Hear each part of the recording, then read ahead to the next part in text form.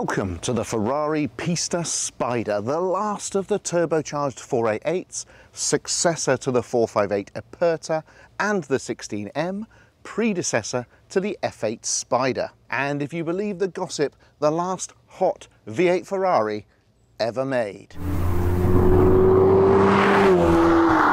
It is also the 50th open-top Ferrari. Regular viewers of the channel will know that this car is mine, a bespoke, tailor-made creation that was spec'd in Italy and delivered in 2020. This week on DriveEveryFerrari, we're going to take a detailed look at this car's history, its specifications, its design, and of course, we're going to drive the wheels off it. And I'm going to let you know what I think of it after 8,500 miles. Welcome to the car guys, and if that sounds like your special kind of Grigio Ferro vodka, let's get on with it.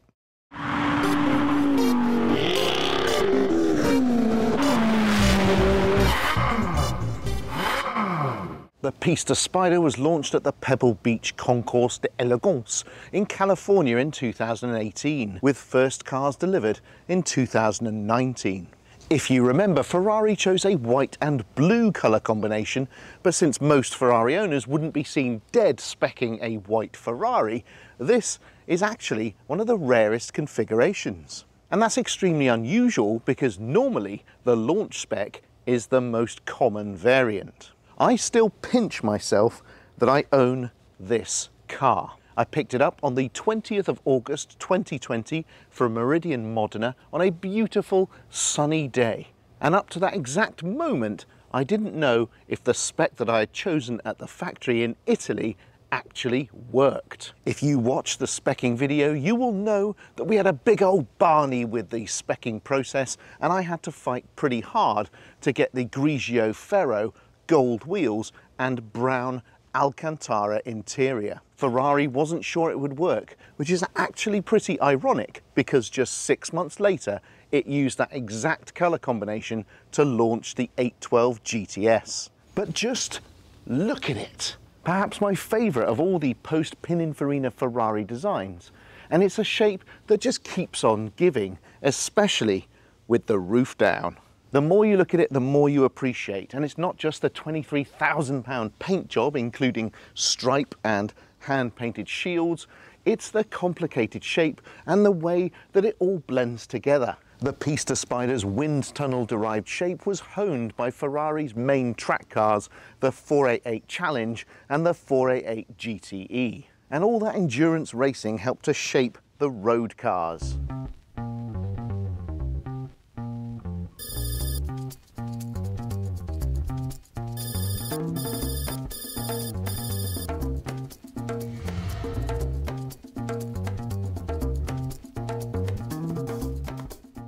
Ferrari claims a 20% improvement in aerodynamic efficiency over the 488 Spider, making it faster and more capable on the road and track. The improved cooling, thanks to this elaborate front bumper. These vents here help to cool the brakes. The big visual difference with the 488 GTB and Spider is no horizontal splitter on the rear side intakes. The brakes here feature these same servos from the 488 Challenge car and give you reduced weight and improved stopping distances.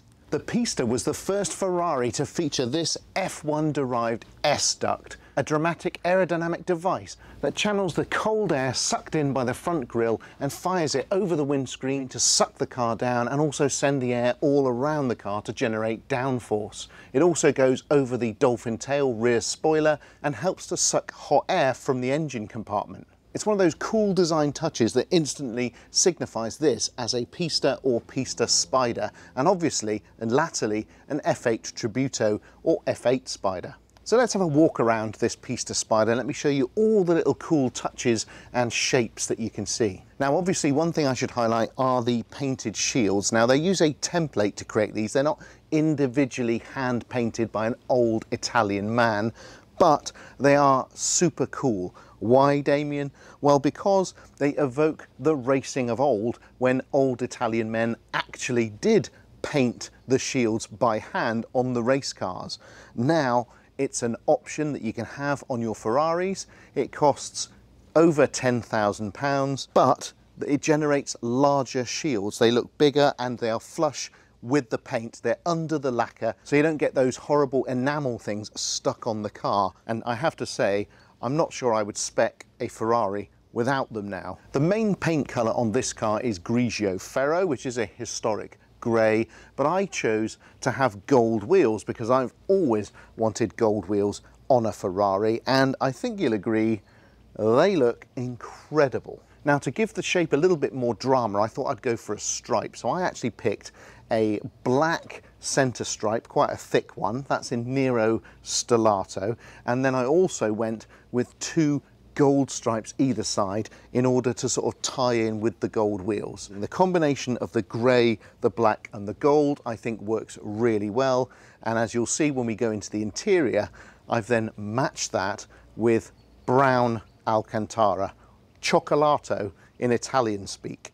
Now you'll also notice that I've gone with quite a lot of carbon on the exterior of the car. This car has got carbon side skirts here, it's got carbon centre caps on the wheels, it's got carbon front splitter and side end plates, and we've also got carbon fins here and a carbon main rear diffuser, which is a real dramatic item and I think really has to be in carbon for this car. You'll also notice that this strip at the rear here with the Cavallino Rampante is in carbon as well, and of course you can't not have these in carbon as well. And now it's time, of course, to look at the engine. On the Spider you don't get as impressive an engine bay, but you do get this little hatch here. Carbon fibre engine bay, that was standard. Now this is the most powerful V8 engine in Ferrari's 75-year history. It delivers 710 brake horsepower at 8,000 RPM, and thanks to those turbos, it generates a useful 568 foot-pounds of torque, or 770 Newton meters. 0 to 60 is sub 3 seconds, which is impressive no matter how many times you say it. 2.85 seconds to be precise. 0 to 100 miles an hour comes in 8 seconds, and the Pista Spider will reach a maximum speed of 211 miles an hour. That's 340 kilometers an hour. And it feels comparable to the McLaren 675 LT or 720S. And that will blow your wig off. It's a 90-degree V8 dry-sumped engine that sits relatively low in the engine bay, though not as low as the F8 Tributo. You've also got the new Iconal exhaust manifolds and improved exhaust bypass valve.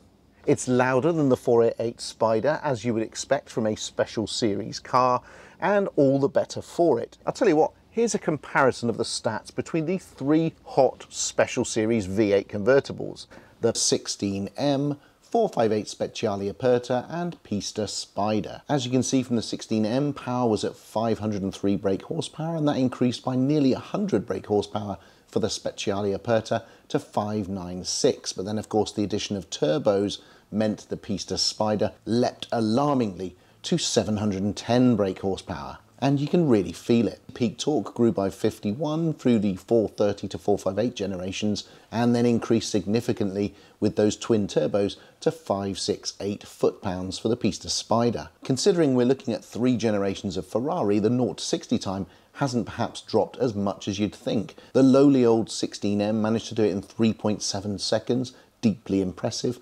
That dropped to 3 seconds for the 458, and 2.85 for the Pista Spider. So very small degrees of improvement now for subsequent generations. Top speed has gone from 196 all the way up to 211, and you can see in terms of weight, they're all hovering at round about the same sort of level, plus or minus 50 kilograms. And interestingly, the folding hardtop of this Spider helps to add 100 kilograms to the overall weight of the Pista. Yet due to the power of this engine, the performance is unaffected. Now, I love the interior of this car. It's one of my favourite things about it. I didn't want to be just Mr. Black or Mr. Grey. Mr. Brown, that's a little too close to Mr. Shit.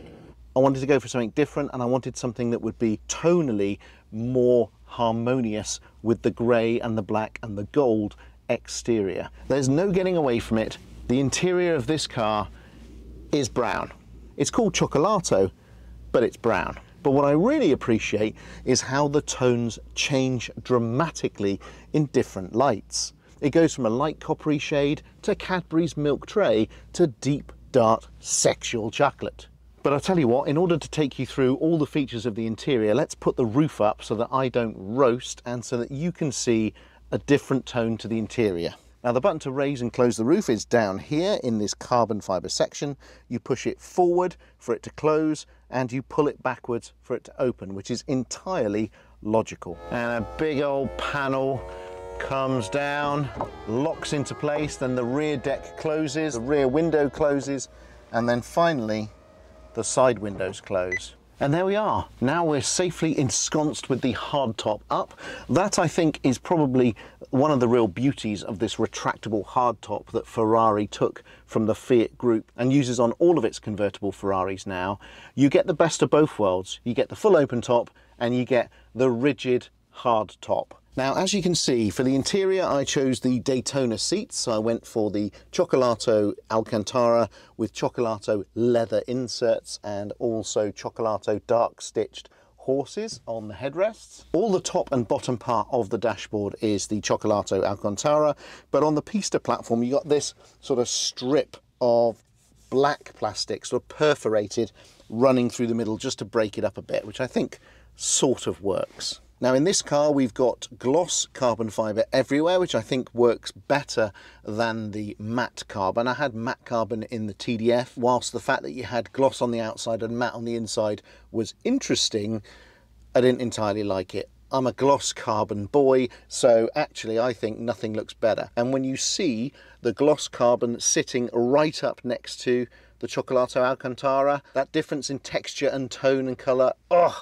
I just think it's absolutely fantastic. So we've got carbon kick brakes, Alcantara pretty much everywhere else, and of course a carbon central tunnel, which has got this LaFerrari section here containing the launch button, changing from auto and manual mode and reverse. And then you've also got bringing down the retractable screen at the rear. You've got the main roof controls. You also then have the windows and the hazard warning light button. The glove box has been removed, replaced by more storage nets behind the seats. A little quirk of the Pista is on the passenger side, you've got a door handle, and on the driver's side, you've got a door pull. No idea why, I guess it makes it feel more racy. Now ahead of me, I have that peak Formula One inspired steering wheel, and it has loads and loads of buttons on it, just like the F8 Tributo. You've got the horrendous indicators, which on this one are slightly better than the 458, but not so you'd notice.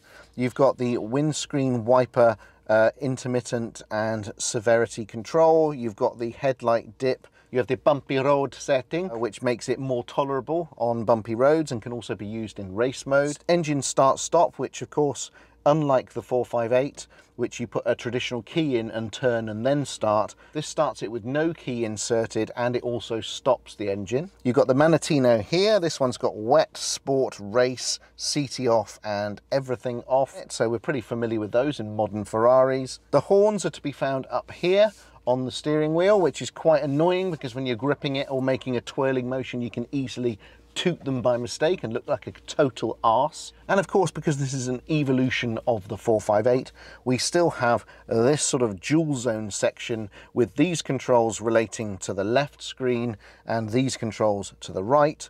In the center, big rev counter, you definitely need that. You've got change-up lights on the steering wheel, lots of drama, and all the other systems of the car can be accessed on these left or right screens using a variety of buttons. They are still horrendous to use, just as they were on my 488 GTB and my 458 Speciale and Italia. We should also mention these huge carbon fiber paddles used to change gears. They are slightly larger than normal and very, very cool. Down here, this is the climate control section where you can change fan speeds and temperatures and where the actual air goes in the cabin.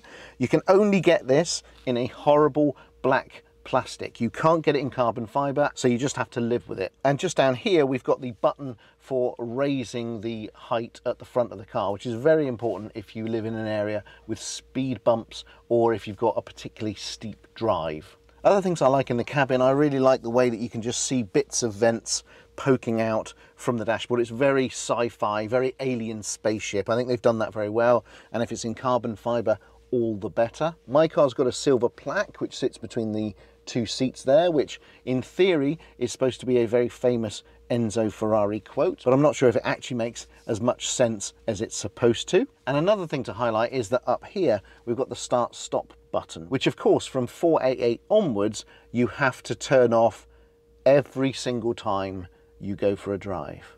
Every time. Every single time. So there you go, that's the interior of the Pista Spider. It is an evolution of the 458 and the standard 488 GTB. It is still one of the best supercar interiors on the market. It is superb, a beautiful mixture of Italian design and flair and engineering. They've done a cracking job with these guys. Ergonomics aside, which are horrible, it's a great place to be. And obviously with the roof off, it's even better. Now, because I've waffled enough about this car in a static position, how about we take it for a drive? Let's see what this baby can do.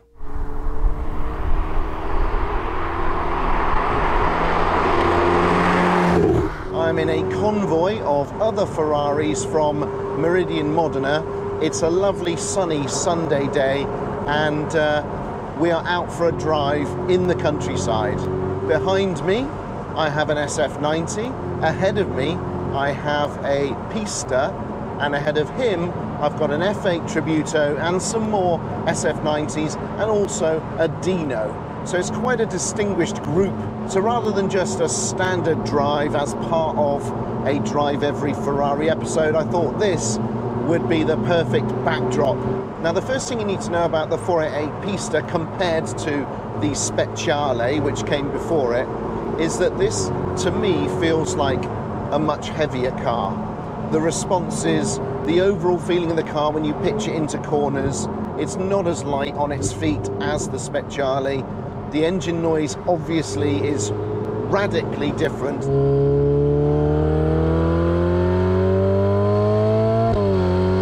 This has more of that V8 turbo bellow that you get from the F40, whereas the Speciale is one of those beautiful high revving V8s, naturally aspirated.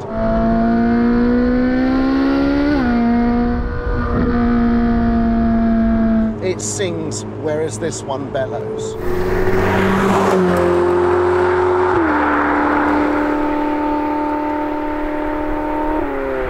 The Pista Spider is, of course, a lot faster than the 458. It has enormous dollops of torque. That's the real benefit of a twin-turbo motor. As you accelerate, it just feels like it keeps going and going and going. It just doesn't feel like it's ever going to stop accelerating, and that's the real plus of the Pista. It's crazy, crazy fast. It's a wild ride. It's kind of like the new Velociraptor ride at Universal Studios. It's just absolutely full on. I guess you've been waiting and looking for some beans. Now that time is here. You ready? Second gear.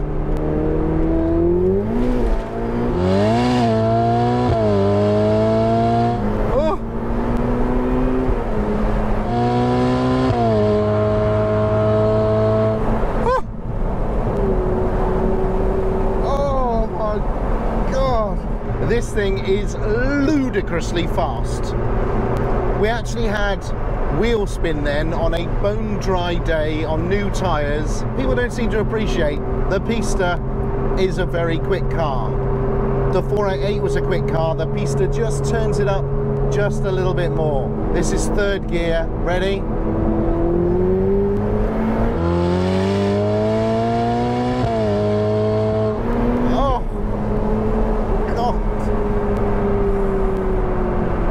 Now personally for me, and perhaps I shouldn't say this, I'm not a big fan of the new turbo V8s. To me, a lot of the time, the engine sounds like someone trying to clear their throat of phlegm. It's like someone who's had a bout of COVID or a heavy cold, and they just got that sort of claggy feeling in the back of their throat all the time. You get these sort of lumpy, gristly noises rather than sweet upshifts or downshift. Take your foot off the throttle and you get this sort of sort of noise. I don't think it's the greatest sounding Ferrari engine. I think it delivers the performance, it delivers the punch that you want, But if you're looking for oral stimulation, Fanar, the 458 Speciale is the one that truly delivers. Oh, tight left there. Oh my goodness. Oh wow, this is a road, isn't it? Look at that, what a view. We are scything through what feels like a field, and it's glorious, it's just glorious. Now we've got that fantastic Ferrari double clutch gearbox, which means instant changes. It really is impressive the way that you can bang down and up the gears. There's no real delay. It doesn't upset the car when you are driving hard. It's a thing of wonder, it really is. You can of course drive it in race mode with the bumpy road setting on, thanks to Michael Schumacher, so you can have all the benefits of the responses and the additional noise and the additional urge from the engine, whilst also not having your teeth jarred from your gums. Has Ferrari eliminated scuttle shake through incredible engineering and structural rigidity improvements? No, it's still a bit wobbly in here. The steering wheel's a good size, it's quite a chunky number. You've got the change-up lights at the top, which of course is the coolest thing in the world, especially if you're 8 years old. It's designed to obviously evoke feelings of a modern Formula One car, which is both a good and a bad thing. It's also designed so that you keep your hands on the wheel and you don't have to move them off to do anything, which again, in theory, is a very good and can be a bad thing. The downside, of course, is that you've got the horrible fuzzy indicators, which both turn off too quickly and sometimes don't turn on. So you can be indicating for a turn, and if you nudge the wheel slightly, it'll turn off, but you think you're still indicating, which can get quite dangerous. Same thing for roundabouts. If you have roundabouts in your country, you can again be on the roundabout thinking that you're indicating. You can then indicate to come off the roundabout and then find that you're not, which again is quite dangerous because cars pull out in front of you. When I first got this car, the brakes felt absolutely horrendous. In fact, they didn't even really stop the car at all, but I've since been told, oh, bit of grit, since been told that you really have to bed them in by doing some aggressive braking from high speed over and over again to really sort of like get the brakes to an optimum level, and now they are at that. So they do feel pretty good now. Oh wow, look at this. So we're now going through what feels like Lord of the Rings, because we've got this tunnel of trees. Oh, it's just beautiful. What a day, what a day.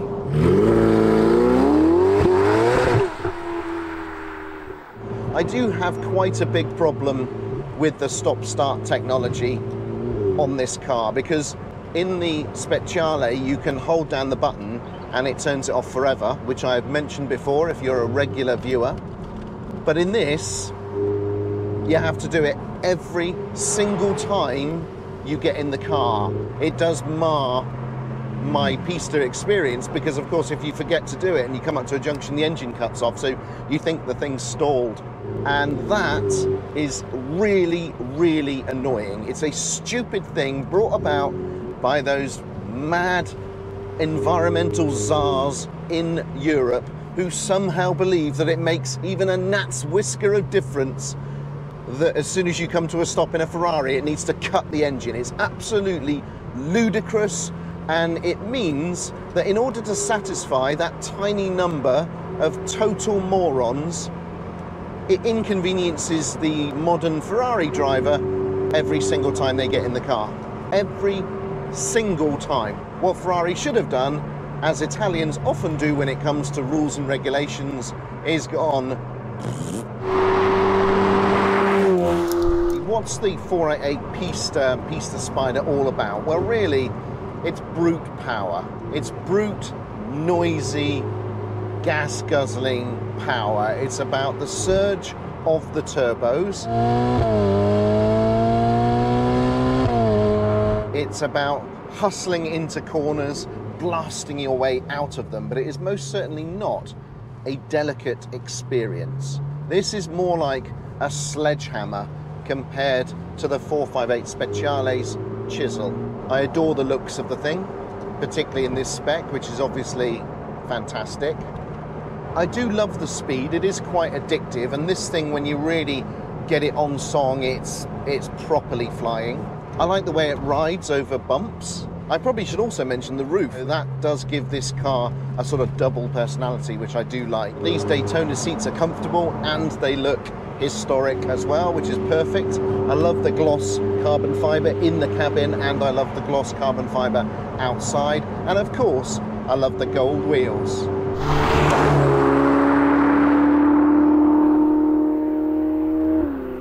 But interestingly, given that this is a modern Ferrari, there are actually quite a few things that I don't like. Number one, the engine noise and the way that the engine sounds when you're around town is not particularly nice at all. It does mean that the driving experience is dominated by these deep roars, and that can get a little bit tiresome. For me, the steering on this car is one of the biggest chinks in the armor.